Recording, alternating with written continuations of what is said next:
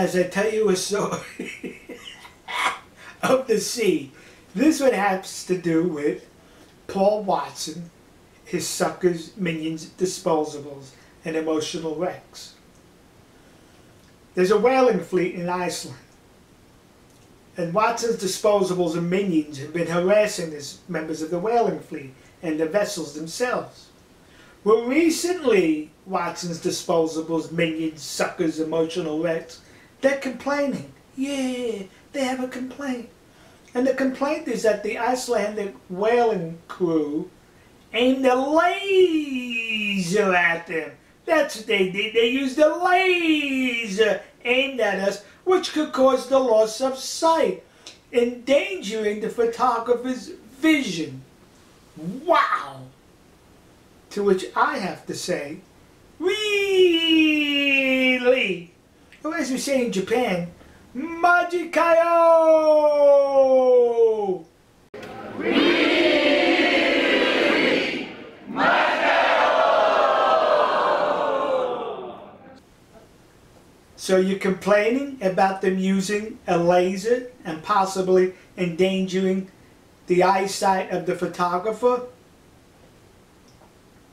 14 years ago, I uploaded this video. Now look at this next photograph of Sea Shepherd. Look to the right side of the screen and you're going to see a green light. That green light is reported to be some type of a laser weapon or a laser light. It was not able to achieve its desired results because the Japanese ship was more than 650 feet from that light. So if they were closer, could it have not caused blindness?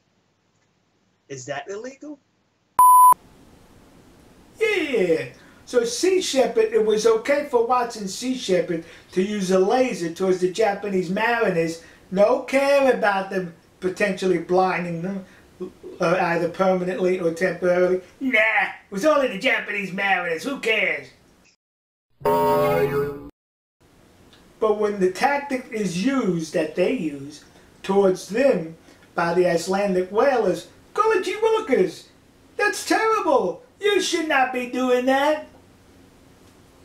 Paul Watson, his minions, his disposables, his suckers and emotional wrecks, they operate on rules for thee, but not for me. Do as I say, but not as I do. So typical. All right, folks. We'll see you. God bless you. God bless America. God bless the nation you happen to be in. And God bless the whalers. No matter what fleet they're in, they have a bountiful season. See you. Hi, folks. Here I am again, once again, pretending to be Commodore Tony. Yeah! That's me, says I.